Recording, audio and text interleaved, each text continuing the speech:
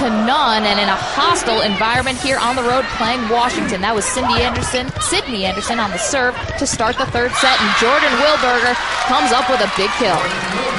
That's the way to get it started if you're Nebraska. Well, that's the first Jordan Wilberger sighting really we've seen so far. The freshman, again, probably did not expect to be playing in a regional championship match when she came to Nebraska this early in her career, but here she is, and nice job getting things started on the right foot for Nebraska. A former walk-on, she comes up big again, this time on the defensive end, putting up the block with Lindsay Light.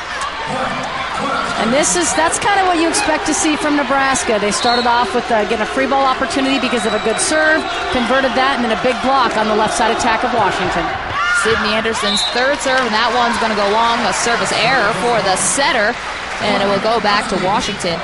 And what do the Cornhuskers have to do? We know they can do it. How can they do it? Well, they need to reduce their errors. It's simple. I don't need to go into a lot of coach technical speak.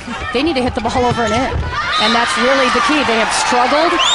Their hitting errors have been way too high, and that's something John Cook knows. He knows that they're generally not a high error team, so they're going to need to settle down offensively and play at Nebraska's level. Tara Mueller has 14 kills already in the match. That's twice as much as the next Nebraska player. That's Jordan Larson with 7. Bianca Rowland on the back set, and it's down in front of Libero Banworth. Well, Rowland doesn't get set that often, but she takes advantage of the sets that she gets, and tonight she has been dynamite offensively, doing a terrific job. And good genes. Her father, Ronnie, played for the Kansas City Chiefs. He's a UW alum, along with her mother, Willie. So some athletic DNA in that family, and Nebraska comes up with a kill, and they're able to get the serve back. An obvious point of emphasis coming out of the halftime is getting the ball to the middle. Wilberger really has responded well. 2 kills and a block here early in this game. The Huskies really have not had to work too hard in terms of blocking. One of the reasons they've got 10 blocks is they don't have to worry about Nebraska's middles. They struggled so much, Nebraska completely went away from it. Obviously now they're going back to the middle, and they're finding that's where the openings are in this Husky defense. That was Kendra Carlson on the kill for Washington and pulled the Huskies within 1. Here's Jordan Larson, and off the top of the block, and it's 5-3 Cornhuskers. Well, Jordan Larson knows how to use the block, and she really climbs the ladder when she hits. She goes, and you think she's at the top of her jump, and she just keeps on going. Nice athletic move there. Jumped high, reached high, and found the top of the Husky block. Rachel Schwartz, one of the smallest players on the team at about 5'7". Jordan Larson, one of the taller players at 6'2". This is Bianca Rowland, and Schwartz is there to dig it out. Larson now off the back player, Jenna Haglund, and out of bounds. And just as you said, Jordan Larson knows how to use the block, tool off the block, and also tool off the back players. Well, and this is where she's going to have to come up big. She, after the first 2 sets, was hitting 0. 7 kills, 7 errors. Your All-American outside hitter can't perform like that and have your team win in this kind of a stage. So she's really going to need to step up her game as this match continues. Here she goes again, Larson. This one nicely dug out by Salvo, kept alive by Tamari Miyashiro, the libero for Washington. Becky Perry, nice dig by Schwartz in the back, sets up Larson. And a good up by Nebraska in the front court. Kendra Carlson with a smoking shot, but that's dug out by Banworth. That was Perry off the top of the block. Set now again for Larson. And this one out of bounds. No one touched it, and that's got to be frustrating for Larson. But that, first of all, Nebraska, what an amazing job defensively. And we're going to get a chance to look at Miyashiro's amazing play defensively as well. She's a game changer. Getting the hand in there, but Washington's hitters cannot get the ball to hit the floor against Nebraska right now. They are playing out of their heads defensively. In the first 2 sets, Nebraska took 15 more swings than Washington, but not able to get anything to land, and it's going to be another point for the Huskies there as that shot misses wide. Miyashiro, the libero, to serve for Washington. Down by a point early on in this third set. Washington leads 2-0. Jordan Larson tooling off the block. It's what's made her an All-American. Well, it is, and she's stepping up so far here in this third set. One of the things about Nebraska that I find really interesting is that Nebraska teams of the past were never built on passing and defense. They were big, and they were strong, and they played a game at the net. It was all about serving tough, and it was about blocking and attacking. But John Cook recognized last spring he had lost 4 All-Americans. They weren't going to be the same team at the net. They were going to have to focus on the other parts of the game and really have done a great job of focusing on passing and defense. The team has bought into it, and you can see the difference in a match like this on how outstanding a defensive team this Nebraska team is. Well, Kendra Carlson able to respond there and we see more resilience from this young Washington team. Megan McAfee played very well in the first 2 sets, a sophomore from West Lynn, Oregon. Serves to the libero bandwidth as Amanda Gates off the back of Ariel Salvo and out of bounds, and Nebraska is going to get the ball back. Nebraska continues to feed the ball to the middles, make Washington adjust their block, respect the fact that a middle attack might be coming so they can't cap out on Larson and Mueller. And this is where you realize what a loss Corey Cooper, the middle blocker from Nebraska, is. She's out with a torn ACL in her left knee. Off the block this time is Mueller coming up with a big kill. All of a sudden, that block of Washington that put up so many big blocks, a lot of holes, a lot of balls getting through here in the 3rd set. That's Corey Cooper. She's out, but a Big 12 selection. Jordan Larson is the reigning Big 12 Player of the Year. We're back with more volleyball after this.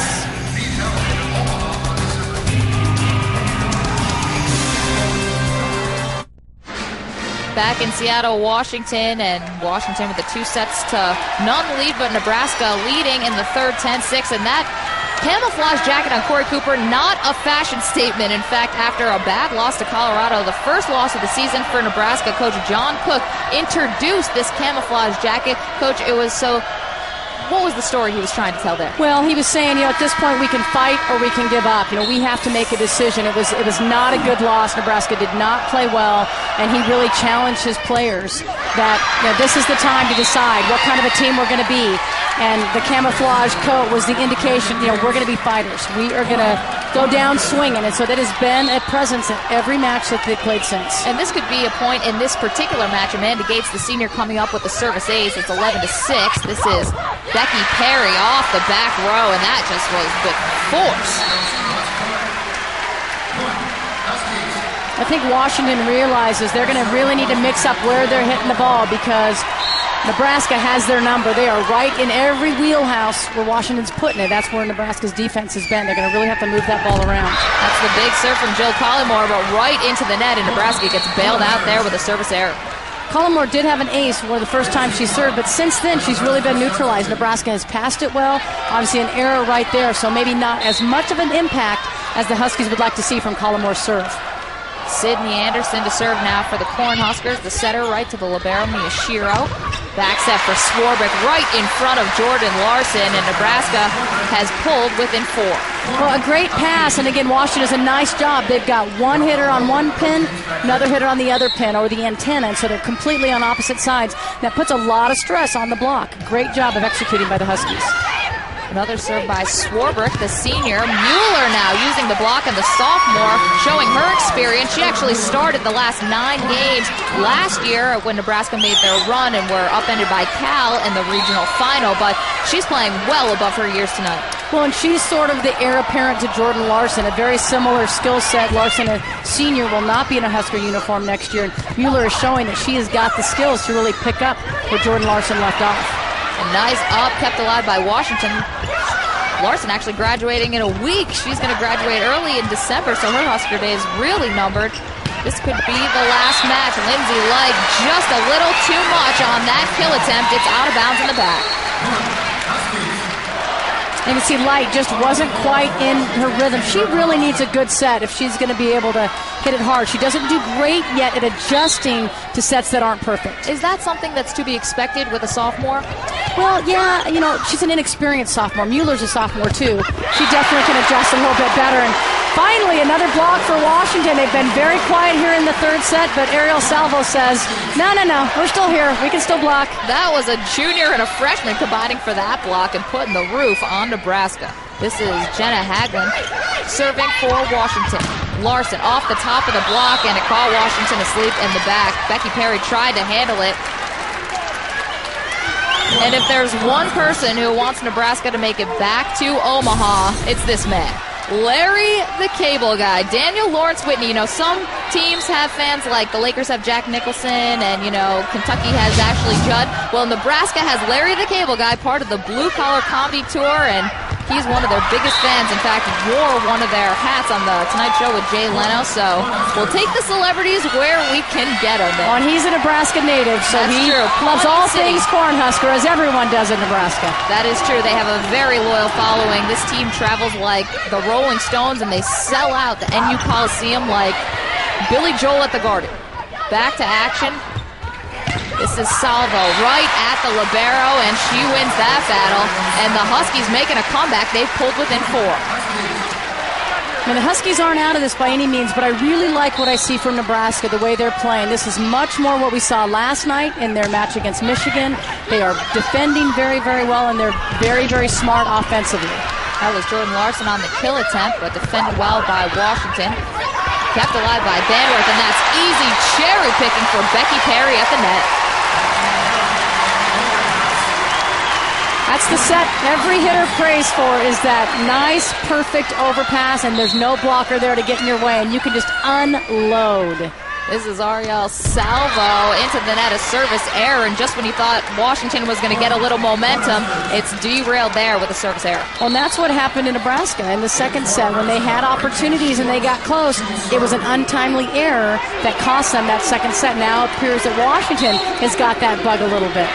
With Rachel Schwartz in and Lindsay Light out now, what's the focus for Nebraska to keep this roll going? Well, it's going to be getting the ball to Gates and make sure that this Husky block is being honest.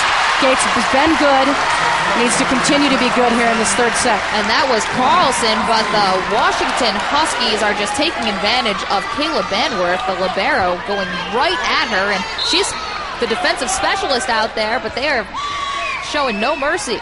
Well, part of it isn't Banworth's fault. It's really hard when there's only one blocker up to figure out where you need to be. There's a lot of space to hit. So that's tough. But Sydney Anderson, again, we talk about her. She is the ultimate personality for a setter. She is exactly what they want. John Cook said it's like a perfect marriage. We needed somebody. Here she came, and she's exactly what this team needed. She gives everybody confidence. She is a winner. She knows how to win, and her personality is really going to help this Nebraska team get back into this match by winning the third set. That was Amanda Gates on the block. Of course, Sydney Anderson stepping in at setter after Rachel Holloway decided to retire from the sport of volleyball, now at University of Alabama. We're going to take a break here. It's the Huskers leading the Huskies 18-13 in the third set. West Regional Final, the NCAA Women's Volleyball Championship returns to Omaha, Nebraska. Semifinal coverage begins on December 18th at 7 p.m. Eastern on ESPNU. For more information on the 2008 NCAA Women's Volleyball Championship, go to ncaa.com, the official online home for all 88 NCAA championships. And, Coach, we just saw this offensive outburst from Washington. Well, you know, you talk about good passing and how coaches emphasize that. Look at the great pass, and then look what it does to the Nebraska block. They're both right in front of the middle for Washington, which really opens up everything for Kendra Carlson. So you talk about good passing, and all the coaches want to win the serving-passing battle. If you serve well, they can't pass well, and you're not going to have that offense. But that shows you how offenses are designed to pull middles away, set the ball the opposite way to give a hitter a one-on-one opportunity. And that's just Washington playing in their system, not having to go anyway outside of it and just spreading the defense. This is Jordan Larson, the All-American, serving for Nebraska. They have a 5-point advantage in the third set, but down 2 sets to love as we go back to action. Becky Perry, the sophomore, trying to change speeds, but Nebraska all over it. Tara Mueller comes up again with a big hit, and if there is an unsung hero tonight for Nebraska, it's Mueller, hands down. Well, Mueller has come up big and had some big kills, but it's really amazing how this entire match has changed. Washington was the aggressor in the first 2 sets, and Nebraska was back on their heels. It has completely changed. Washington can't get a ball down. Nebraska is just hammering, and Washington has no answer. This is Mueller again, kept alive by Miyashiro.